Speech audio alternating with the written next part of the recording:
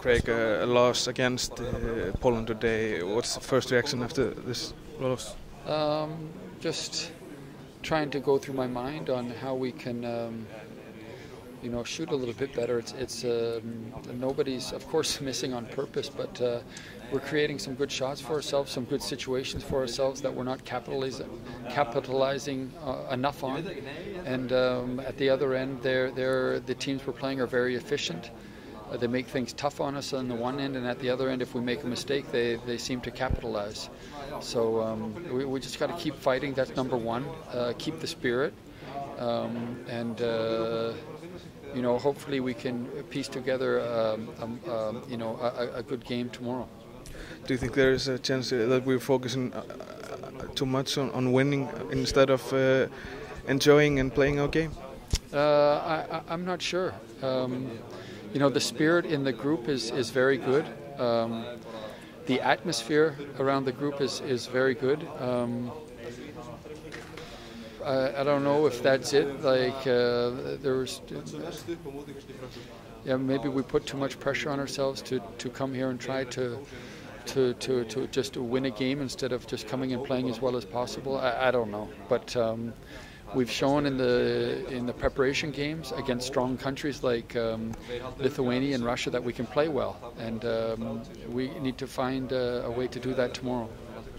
Do you think you make some mistakes in the control of the game? In the control of the game, I don't know. For us to be able to get out and run and play fast and create some tempo, we need to get some stops. We did that early in the game, but as the game wore on, they found solutions and punished us with that, and it's hard to play fast when you have to take the ball out and pass it in every time. In third quarter, when you're not able to put on a stop or basket, you did not take time out, so did not change the team. Is that something that you make? Do you think that's a mistake? But we made some substitutions to try and save some stuff, what we are trying to do sometimes is save the timeout so we can give some players some rests at key situations. But the game got out of hand, and then it kind of, it was. I think we used two, and the third one, it wasn't necessary at that time, down by 30. So yeah.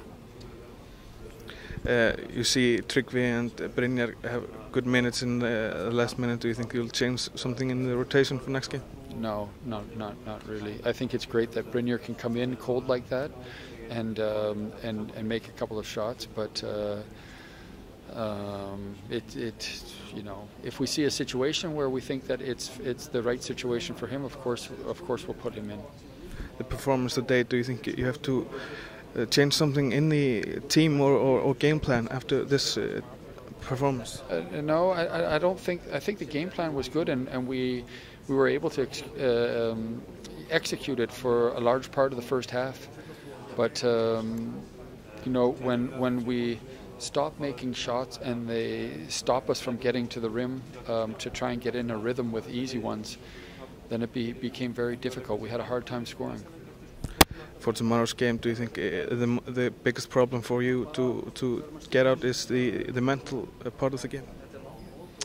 I'm not sure. I haven't really thought about tomorrow yet. Of course, that's going to be difficult. Some of the players are, of course, tired, but we just got to figure out a way to dig down and fight. Great.